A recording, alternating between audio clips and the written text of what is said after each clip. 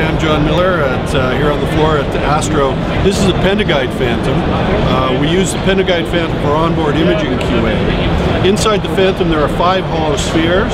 Those spheres align with the rings on the surface of the Phantom, so you can test the targeting of KV and MV projection images as well as cone beam CT. You can align that with the light fields and with the lasers and register all that with your planning CT image, so it tests the targeting of your onboard imaging system. Also with the Penta-Guide Phantom, we have a number of accessories. This is the yoke for the Penta-Guide Phantom. When we offset the Phantom to a non-centered position, the yoke allows us to bring the surface of the Phantom back to the 92 centimeter source to surface distance, which allows us to test the surface indication system.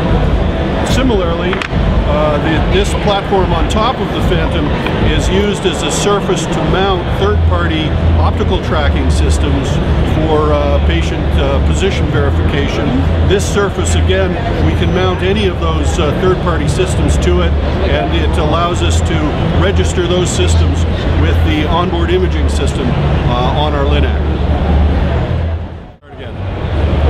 Something else we have available for the Penta-Guide Phantom is image quality analysis software.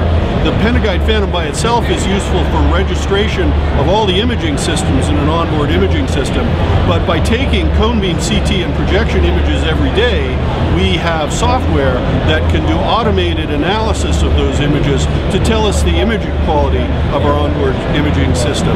This can be tracked in time to tell you if the system is performing as it should. So that's the Penta-Guide software. There's a version that's available for free with the Phantom, and then there's a broader enterprise version which automates the analysis and maintains a database of the results that can be tracked over time. Please contact Modus to find out more about this software, because as I say, the light version of the software is available for free for existing Penta-Guide users.